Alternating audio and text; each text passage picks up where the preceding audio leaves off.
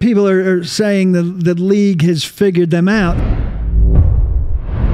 The Chiefs will get some good medicine probably on Monday night going against the Giants. They were absolutely punchless here on Sunday against the Titans. 3 points, worst output of the Andy Reid era, dating before the Andy Reid era.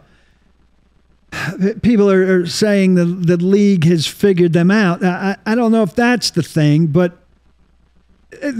would you agree that they've done a poor job, Armando, with that superstar core of building around it? Because if you can find a way to cover Hill and Kelsey, not super long, just for a little while, you send Mahomes now into the territory where he looks for the magic early instead of letting the magic be the thing that might happen if the play doesn't work.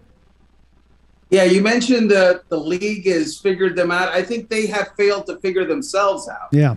And what I mean by that is when the entire league decides, well, you're not going to beat us with the chunk dynamic plays that we've seen for the last 3 or 4 years. You're not going to do that to us anymore. You're either going to be patient and we're going to play 2 high safeties and not let you get deep on us. It's up to the Kansas City Chiefs. It's up to Andy Reid and Eric Bieniemy to say, well, then we're going to cut you up with 1,000 little knife cuts instead of one big thrust to the heart. It's about having to have an answer to their answer. And the Chiefs have decided that they're not going to be patient. I don't know how patient Patrick Mahomes wants to be, frankly.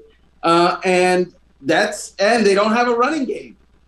So those are some significant problems. And their defense is not such that they can win on defense. So they find themselves trailing. They don't have a running game to hold the ball. They don't have a lot of patience on offense. That's not a great recipe for success, Paul.